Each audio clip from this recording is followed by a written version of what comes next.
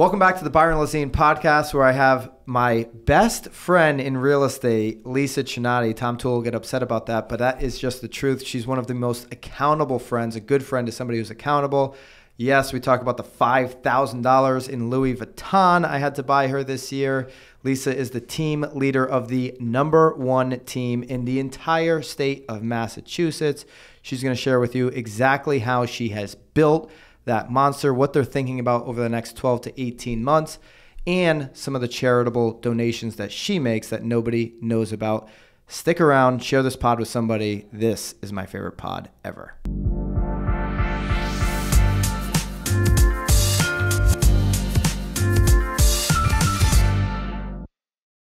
A little bit closer because you have a softer voice. Oh, I like that. I like that Bobby said that about you. You have a softer voice. Okay. Most people wouldn't say that. Because Lisa has such a hard exterior, right? Lisa, I mean, do a lot of people say that about you? They might. They might. Well, I know personally, and thanks for the kind words on the 5 a.m. call the other day. Meant a lot to me. That was very nice of you. I know that you have a very soft not personality, but interior. You care a lot about people, and people see Lisa Chinatti, all the success, everything you've built, and they're like, wow, I mean, I can't break through that hard shell without maybe getting to know you, right? That's a fair statement. Yeah. 100%. But how does that, first of all, we're sitting in Lisa's 17,000, I made a little joke, 17,000 square feet, new HQ, #1 team, obviously, Massachusetts. If you know who Lisa Chinatti is already, you know all the success she's had building such a dynamic team, great operator, systems. How has it been like with all you've got, what, 65 agents? 65 in active production, and then maybe 20 more that we're working on building up into active production.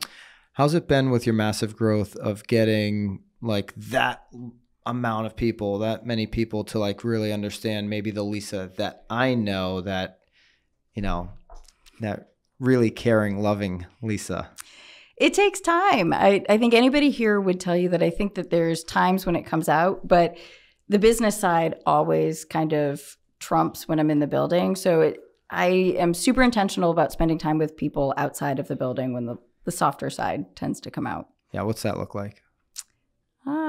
So, you know, the home side is very different. I'm a mom, so there's a super nurturing side, right? My 2 girls are my world. And I think people who can get outside of the office and see I did foster care for years, right? We had over 50 kids come in and out of our house over the span of the time that we were an open foster home. Wow.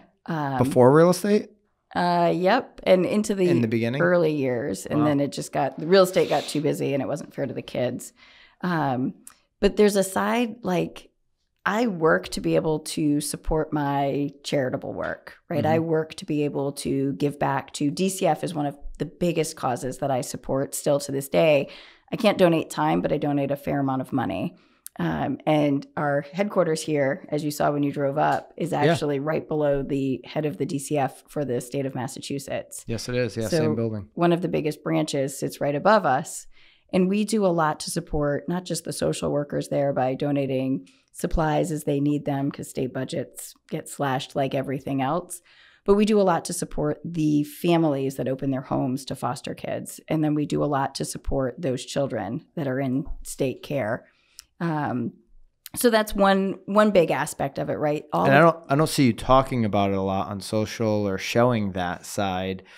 What's your take on like agents or teams really being out in front and center on showing their charitable work and charitable donation? 'Cause I don't see you doing a lot of it. Maybe once in a while you might share something, but yeah. So I don't, because I almost, and so we kind of talked earlier about that 5 a.m. call, right? Yeah. And when we talk about what the drunk monkey is, about why I haven't been so great about doing a ton of content and doing those kind of things, I always feel like there's like these different layers to it, right? And one of the things with the charitable work is I feel like you do charitable work to make yourself feel good or to know that you're doing good. But I almost feel like it diminishes it if somebody's doing charitable work to build their brand. Yep. That to me defeats the purpose of doing charitable work. I'm the same way.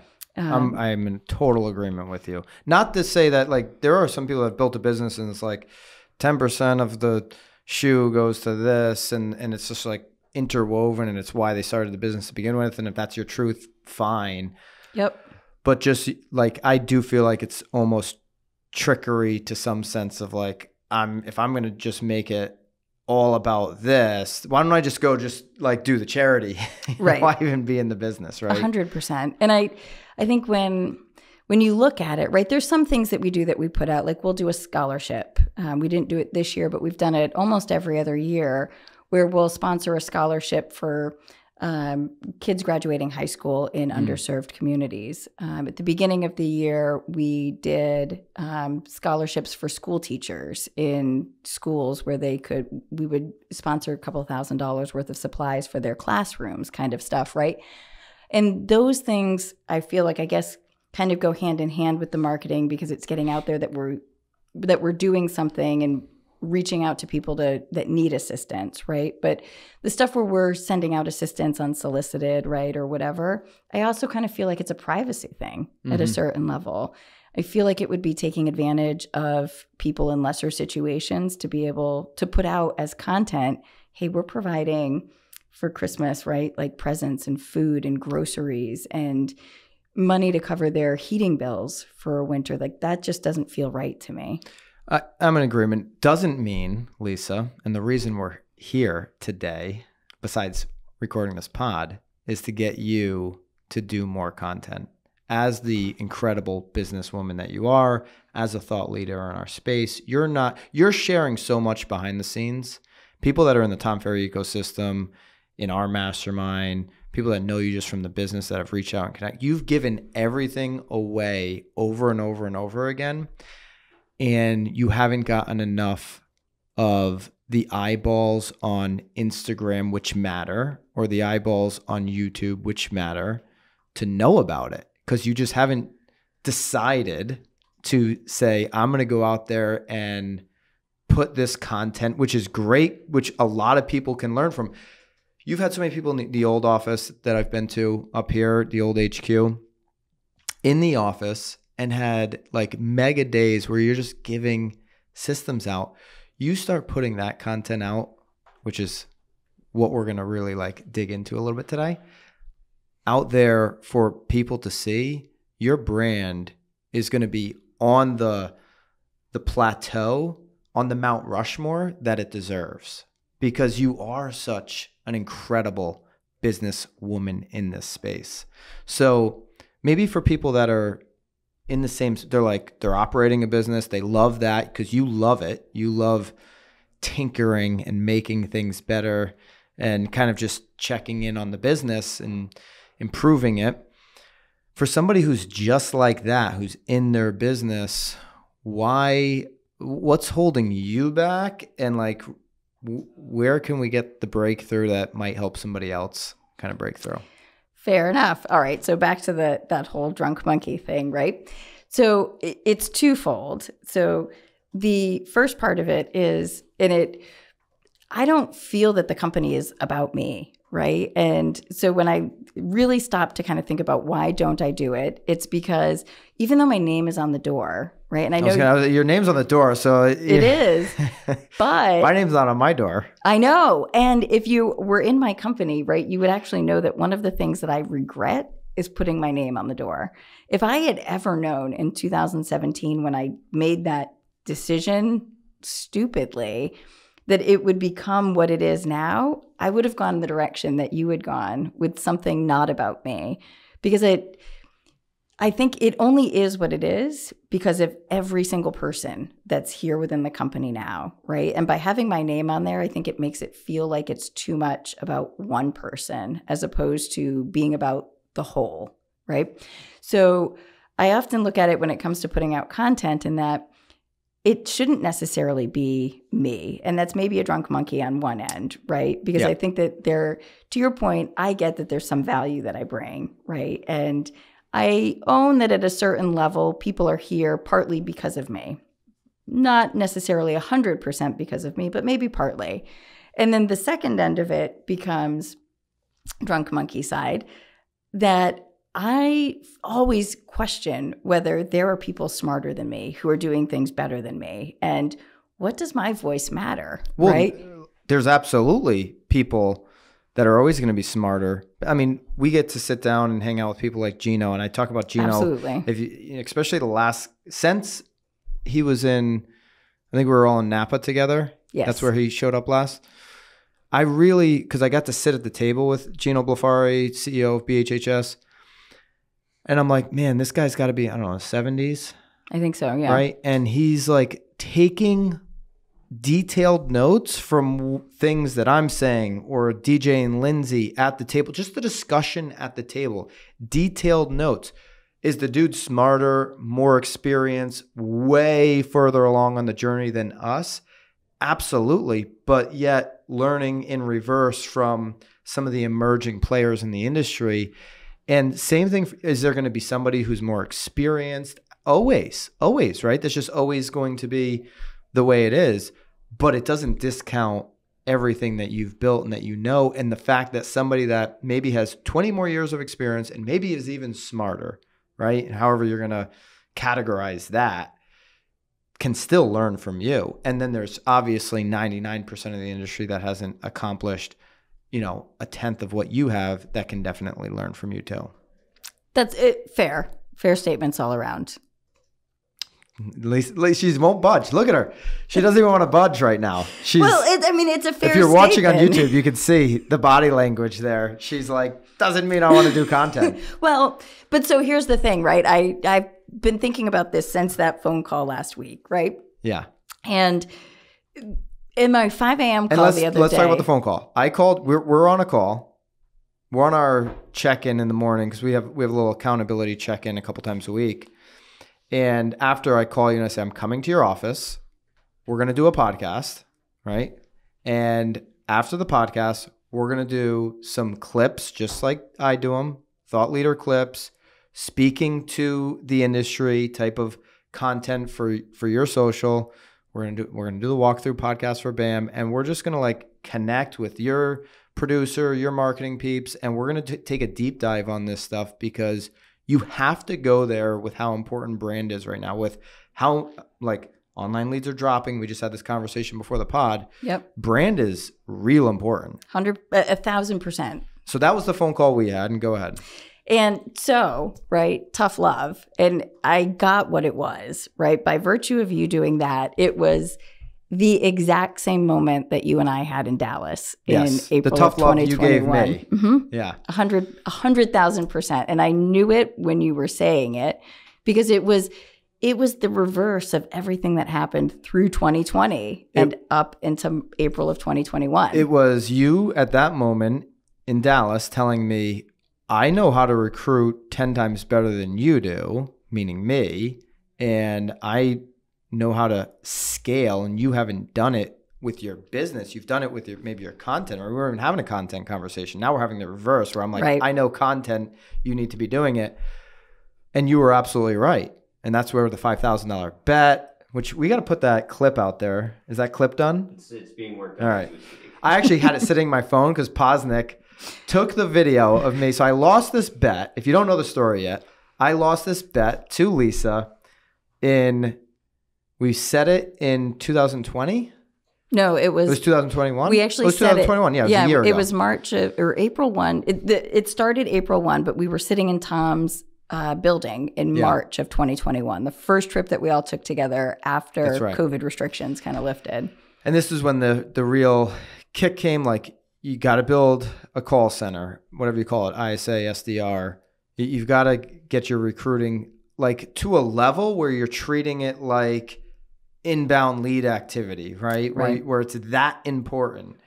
You got to scale this thing. You got to build a moat around your business, which is what Tom tells us all the time. And so you set the bet for myself, Tom Toole, Joe Biggs, $5,000 bet. It was genius. It was genius. And listen, when Jill and Tom, they just accept, or whatever Lisa says, all right, I accept the bet. Here's a $5,000 bet. If we lose, which was 1,000 transactions from mid-April to mid-April of this year. closing 1,000 deals in that time frame, which at the point we were at, it's like, okay, we're going to close over 500. We're kind of on that trajectory, but 1,000 isn't really, you said it on the 5M call. It wasn't going to happen. It wasn't going to happen because there was no ramp up time. It was 30-day ramp up time. Right. What are you going to do in 30 days? You know, what are you going to do? Like start interviewing people in 30 days? So yeah, you weren't ever going to get there. And that practicality, I said to Jill and Tom, like, we're not going to have any chance of winning this bet. Oh, don't be such a, you just got to do it. And then when you guys were all kind of giving it to me, I'm like, you know what? You're right. This is called an investment into the future, right? I spent $5,000 on some crappy lead sources throughout my career that have just gone to nothing.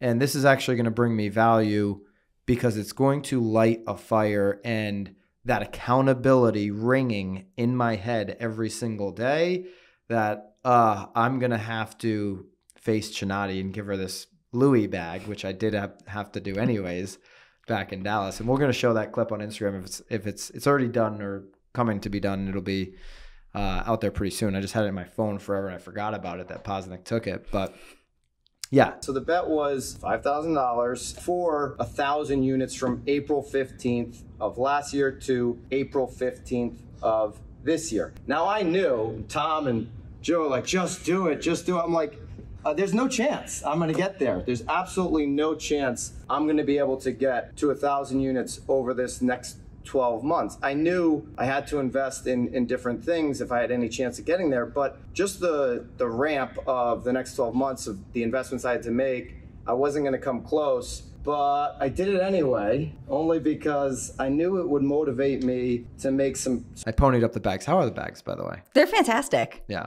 All 4 of them. All 4 of them. Yeah. So you got bags from Tom Toole, Joe Biggs, and myself, but it's more about the reason behind why we made the bet that I was like, okay, this makes sense. Right. And you're not going to leave me hanging. It was kind of like, here's, more information. Here's things that have worked for me. Here's some things to avoid. Even when we built our call center, right? We started off, boom, hot, like 4 people. And you're like, here are things to avoid. We still made mistakes. We didn't make as many as we would have if I didn't know what the heck I was doing going into it.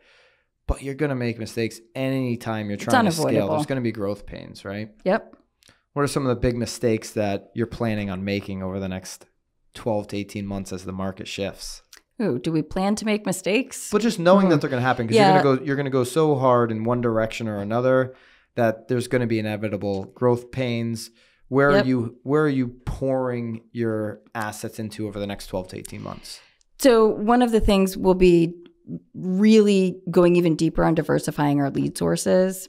So historically, business for the company has been 80% comes from company-generated leads, right? And I think one of the RDC, those types of places. Google pay-per-click, any kind of online lead source, the referral partners that stream in, the home lights, the upnests, all of that kind of stuff. Home light just announced layoffs, by the way. A bunch yesterday. have. And Upnest got acquired by Realtor.com, right? Yep. A whole bunch of stuff shaking out in there. I think you'll see more of that. Acquisitions for the big ones, whether it's Zillow or Realtor. It's unavoidable. Yeah. It's unavoidable. But so I think one of the mistakes that we'll make is as those things shift, misjudging where lead volumes are going to fall, right? And so it could unintentionally lead to a decrease in production because we've undergenerated the number of leads that we need in order to, or underrepresented budgets. I don't know exactly. There's so much variability, right? Like we're a flex team, a big flex team. And you and I were talking this morning about our flex volume is down 75% from where it was 12 months ago, right? And not due to performance at this point. We're, looking at goals. Let's be clear. Due to the fact that all of these portals leads have taken a massive hit in 2022, whether it's Z, RDC, Redfin is the one that's out front saying it. Like our lead traffic is down. Something me and Lisa have not talked about a lot on this podcast, but we both use and have used for years is virtual assistants. Virtue Desk offers the absolute best virtual assistants. They have a variety of different skill sets, whether it's marketing, ISAs, executive assistants, customer service. These virtual assistants are the best in the industry, and Lisa and I have grown our business through the use of VAs year after year. Every year we say, hey, where should we hire another VA? Oftentimes, even before we consider a W-2. There's so many advantages to working with Virtue Desk to grow your business. Hit the link below. Have a conversation with Virtue Desk. I'm telling you, VAs have blown up my business, and they will for you as well. Hit the link below for Virtue Desk. All players. 100%. And I think Zillow's actually even kind of saying it right now as well, yeah. Right? And the tough part, and I think one of the things that folks like you and myself and a lot of the people that we know who lean into online leads is we can only make our estimates based upon the information that we're getting from our partners. Correct. You know, and so if the Zillows and the Realtor.coms aren't forecasting accurately on their end, it makes it even more difficult for us to forecast on our end. So we could end up with the mistake of under-generating unintentionally by believing those partners a little bit too much about where their own forecasts are going to be. Or it could be that all of a sudden nobody anticipates that consumer demand shoots back up in terms of the number of leads that are being generated. We are over-generating leads, take a decrease in conversion, and then potentially a decrease in profitability, right? And that's sometimes just as big a risk as over-generating is sometimes the bigger problem than under-generating, but for the fact that when a business gets to a certain point, you count on a certain number of transactions just to cover the day-to-day expenses. So you're leaning more into like what we're talking about, brand. Yep. Going to go heavy there. Where else?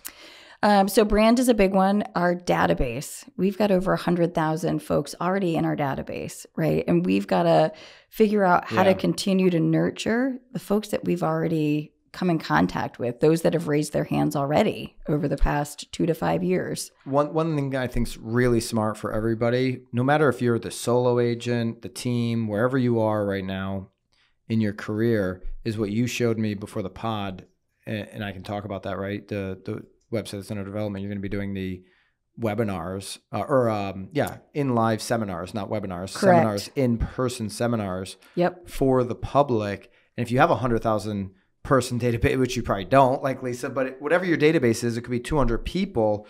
You get 10 of those 200 people to show up in office to a seminar where you can educate them on what's going on over the next 12 months. That's going to be really powerful. I like this for a lot of different reasons. You can capture content for your brand while you're doing it.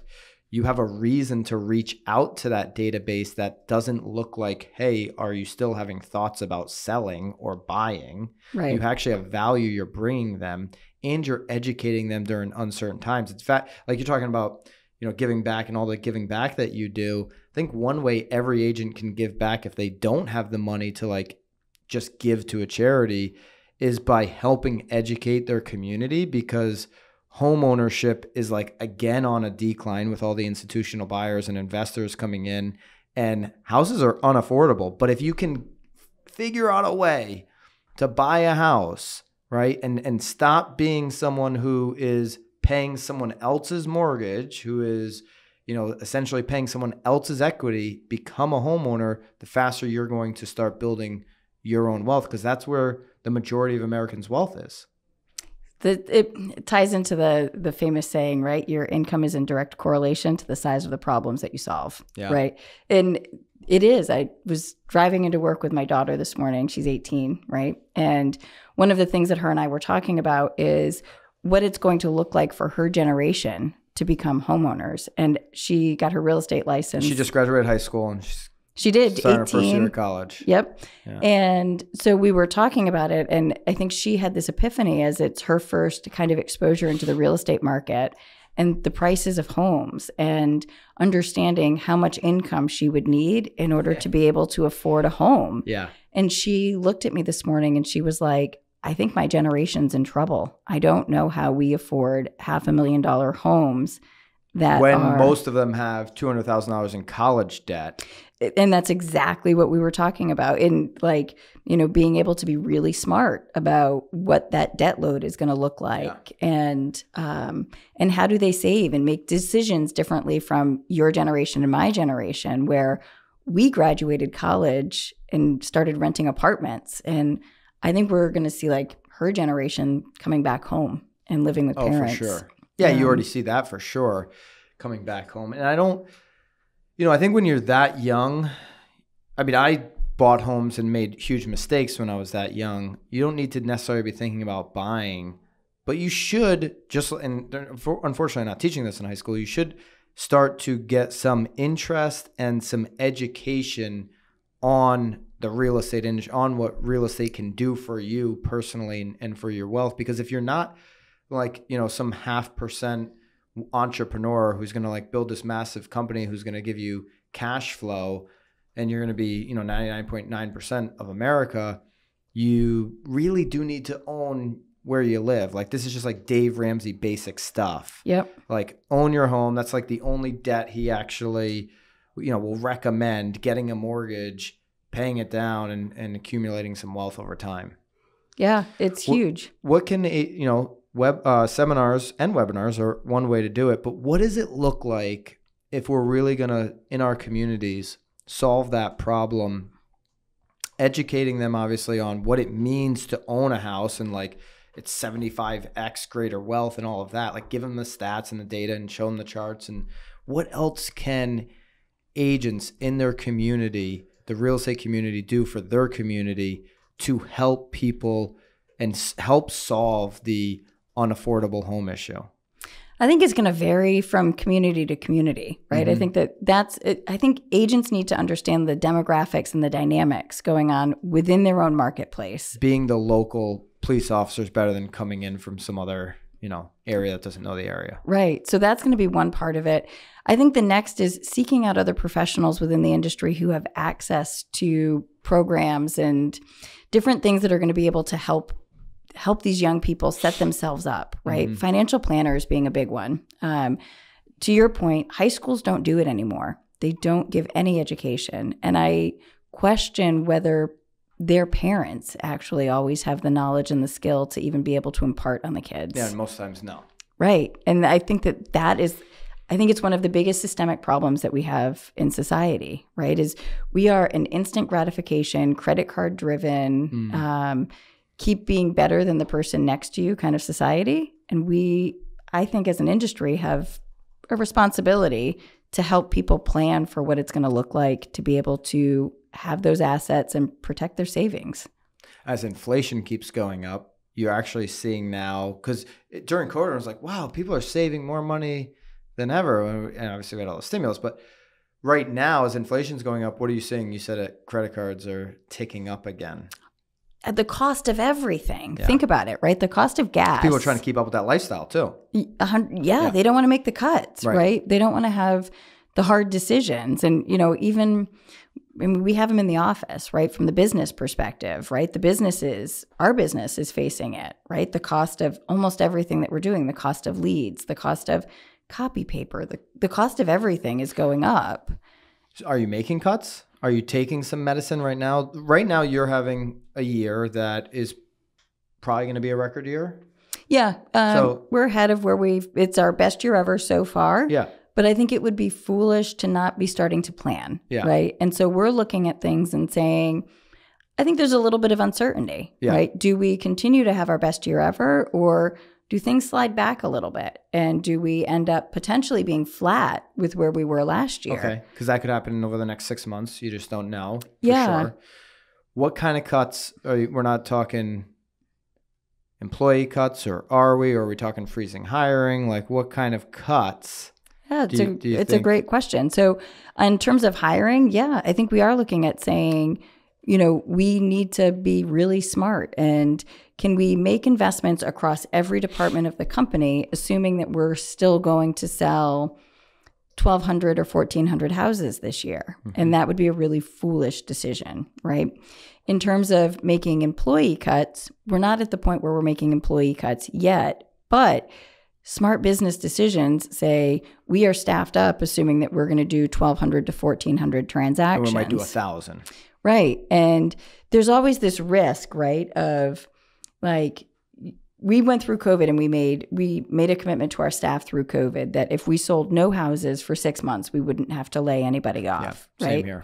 And we're in that same point right now. We never need to lay off anybody. But it's also a super important thing to be able to continue to have a healthy business, right? And so if we look at where do we start to make investments to protect the business and to protect all the, you and I have had this discussion, right? Every decision that we make, like the weight of, it's the weight of 400 people. Correct. That I feel every night when I go to bed, right? Every decision impacts not just the staff and not just the agents, but their spouses, their kids, and everybody whose paychecks they support, whether it's paying mortgages, buying groceries, paying tuition bills, or whatever that is. And so some of the decisions that we face with this is, I think we all knew COVID was temporary, right? And we kind of knew that I think if we paid attention, you kind of knew it was going to be a very short dip, but that it was going to go up. The V or the U or the what, you know. And we all knew that that was probably realistically a max of 6 months, and it turned out to be 6 weeks. Right, that was the reality. I think when we're looking at this, I think we're going to see the same thing. I think it's going to be a decrease, and then it's going to start to go back up again. But I don't think it's going to be 6 weeks. And I can't look at you right now and say that it's just going to be 6 months. Right. I agree with that. And so do we make the decision that we have to protect the company and protect those 400 people for 12 months or 18 months versus just riding out a 6-month lull? Yeah. And I think that that's kind of what we're facing, right? There will be some companies if it's 18 months, let's just say that's what it is. It's the next year and a half. It's going to be some hard times for everybody. There will be some real estate teams, companies that excel and keep growing, that beat market. There's going to be some that just say, I'm taking my medicine, I'm bunkering down completely, and flat or 10% drop is good enough for me. I'm going to make it out on the other side.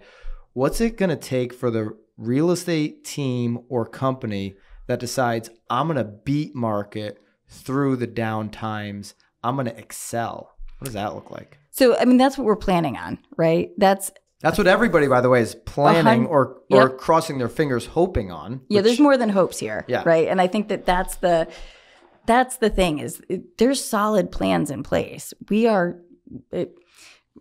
We've quadrupled our marketing spend in certain lead sources over the past 3 months. And we've got the kind of plans in place to be able to quadruple it again. Right? As others pull back from marketing, we're going to continue to take the risk and put the money into marketing. We're going to go deeper on the training of the people that are here and understanding that there are some skills that have been lost over the past 2 to 4 years. I heard you talking about that this morning. Yeah. So in the 5 a.m. call this morning, I've sat with a group of 14 agents who've all been in the business for more than 12 months. This is an incredible story. And when I asked them how many had ever written an offer without or had closed a deal and never done an inspection, there were more hands than I expected. Right. And when I asked how many had to negotiate a repair after inspection, because, in most of the markets across the U.S., we've waived inspections. We've done them for health and safety purposes only. And so when most of our deals are being done without inspections, there's an art and a science to negotiation. You and I built our businesses on that, right? You learned to sell by how well you could negotiate. I don't think maybe half the agents in the industry right now have never actually had to negotiate. Right. And you said something interesting today. So first of all, finish 1 out of 14 had done a negotiation after inspection, which is crazy.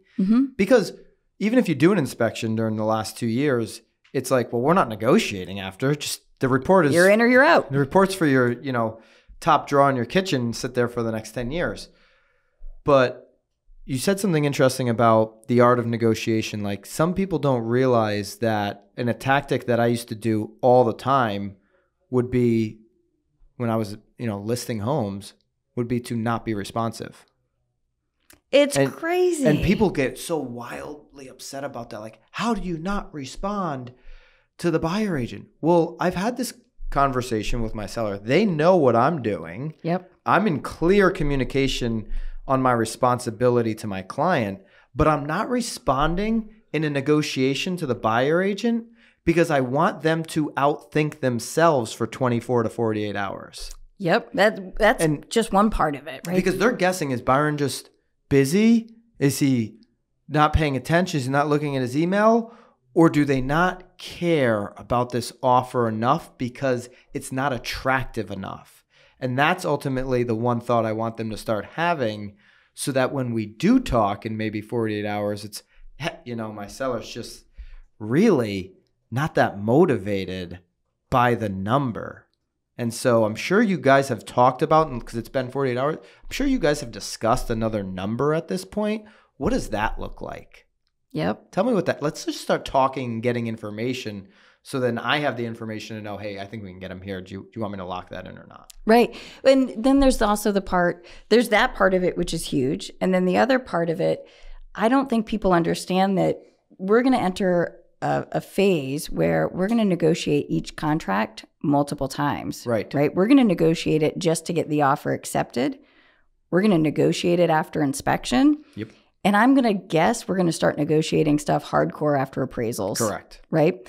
And I think one of the things that a lot of agents don't understand is that how they negotiate that offer price is going to directly impact how all negotiations go from that point on. And how you negotiate, there's other negotiations in there because you're negotiating with the buyer agent or the listing agent, whatever side you're on, but you're negotiating, conversating, consulting, educating your client. And so, hey, we're negotiating to this price right now before the inspection because I know we're factoring in $5,000 to $8,000 of negotiation down the road that we're going to give up. I'm going to hopefully only give up 4. We're going to hopefully get it down to 3, right? But we're setting this up to know that there's 5,000 or 8,000 more that they're going to chip away because it's a feel good thing to keep the deal moving. Everybody wants to feel good, feel like they won or whatever. So just know we got 378, but really we're at 370 here. And if I can get you 372, 375, it's a cherry on top. Yep. 100%. Yeah. And that's, I think, where we're going to start to see, my gut says we're going to do a great job training our agents, right? Our agents are going to go into those things, into those transactions, knowing what they need to do. But what you and I can't control is the skill and the training of the agents on the other side of these transactions. And so I suspect we're going to start to see our fallout stats go up a little bit just by virtue of the things that we can't control. Yeah. And I agree with you for sure. Deals falling out of contract will pop up a little bit. But this is the market that I enjoy. I mean, this is the kind of market, not this kind of market we're in right now. I was in a really high inventory market in 2012. And when I started selling in Connecticut, it was like, man, you couldn't even find buyers and all that kind of stuff. But I like a harder market, a more challenging market than extreme demand. Nick Bailey, the CEO of Remax, he said it on the podcast, I don't know, a month or two ago, whenever that one was. He said the last couple of years, some agents have become order takers and they don't realize it. We're going to have to go into a really highly skill-based market. Yep. Where these agents understand their value and can deliver the education the consumers need. Yep, without a doubt. To your point, I don't know if I said this to you or Tom or somebody else. I felt like for the past 2 years, we've been on a hamster wheel. Mm-hmm. Generate leads, put them under contract, close them, generate leads, put them under contract, close them, right? This is the stuff that fires me up. This is a lot more fun. Yep. Yeah, to navigate this kind of market. And so if you're like, oh, I'm dreading the market shift, get excited about it, right? That's the mindset I think every agent should have right now. Get excited about this because I believe this is when you can build the biggest brand in your community too. And not just the biggest brand, but I think the longest lasting brand. If you can build it in this market, consumers are going to remember it forever. Because it's hard to break through on a brand when there's savage demand for 2 years and buyers are just in a rush to the house. I need the house. I don't even care. Like, you're an agent, great. Come along with me. Jump at just come along for the ride. Let's go lock it in. I need the house. I need the house. I need to beat everybody else there. When things slow down, normalize, and we're in a steadier market, it's okay. I've got time to sit. That person's really interesting. She knows her stuff. She's a true expert. What a brand, like what a presence, what an educator. I got to get close to that person and get that information. I was fortunate to start my career in 2012 because there was a lot of quiet little corners of the market. And I could create my noise while everybody was just like on autopilot in the New London Day, one of the oldest papers, by the way, in America. I think it might even be like the oldest like local newspaper. They were all advertising in there, and I was making noise on Facebook, and it was getting loud because nobody else was doing it at the time. Right. Yep. Those opportunities are still going to pop up in different ways. Yeah. And that's where it's going to be fun. 100%. Yeah, it's TikTok right now. It's the stuff that you're going to do, like having people into the office and doing wild events and getting the community jazzed up about it. Those are big opportunities. Back to the basics. Yeah. Back to the basics. Back to the basics, but might look a little bit on a different platform, right? Like the basics are educating. Yep. TikTok, right? The basics are educating, having people in the office. And maybe there's a different flair. Maybe there's the Chinatti VIP club that comes along with that or something. You never know. You know? You never know. Airline miles. Just don't give anybody crypto, right? No crypto. No, that would be bad. All right, let's wrap this thing up, Lisa, because we got a big day ahead of us. We've got a lot of content to create today. We do. We've got our mastermind call in a little bit. What's your one big thing you want to leave everybody with? If they're at any level, they could be, a Gino Blafari to a brand new agent could learn, like your big takeaway, whether that's a personal hack or, something to think about over the next 12 months. It doesn't even have to do with, something tactical in real estate. Just what's your one big thing right now that everybody should know? I think the one big thing is to think about all of the plan A's, plan B's, and plan C's. And I think that that's something that in being super strategic is a miss if you don't have, right? It's great to go all in on plan A, but know, kind of like the question that you asked me, where are we going to mess up? Assume that you're going to make a mistake and have plan B ready to go so that it's a seamless transition from plan A to plan B. And know that plan B might need to have a backup too, and have it ready to go so that you're not missing and getting in a panic. It's incredible. If you listen to last week's podcast with Greg Schwartz, former Zillow exec, obviously CEO, founder of Tomo, who's been around the block. He's worked at CNN, he's IMT, he's, really smart guy. If you haven't listened to that pod, go back and listen to it. It was just last week. He said the same exact thing in a different way. No way. Absolutely. Ah. The same exact thing. Okay. Right? Being very strategic and incredibly prepared. Yep. Going very deep on your preparation. I'm paraphrasing the way he's got big words and, he's a smart guy. So he said it a little bit differently than that. But that's the basics right there. Being so ultra prepared for anything. And you said plan A, now here's plan B, and see if this happens. Yep. Right? Yep. You're probably working on D. Potentially. All right.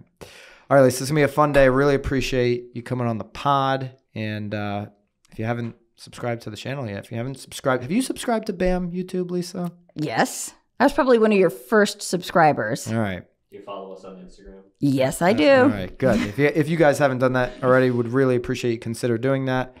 Thank you so much, Lisa. Thank you. That's it.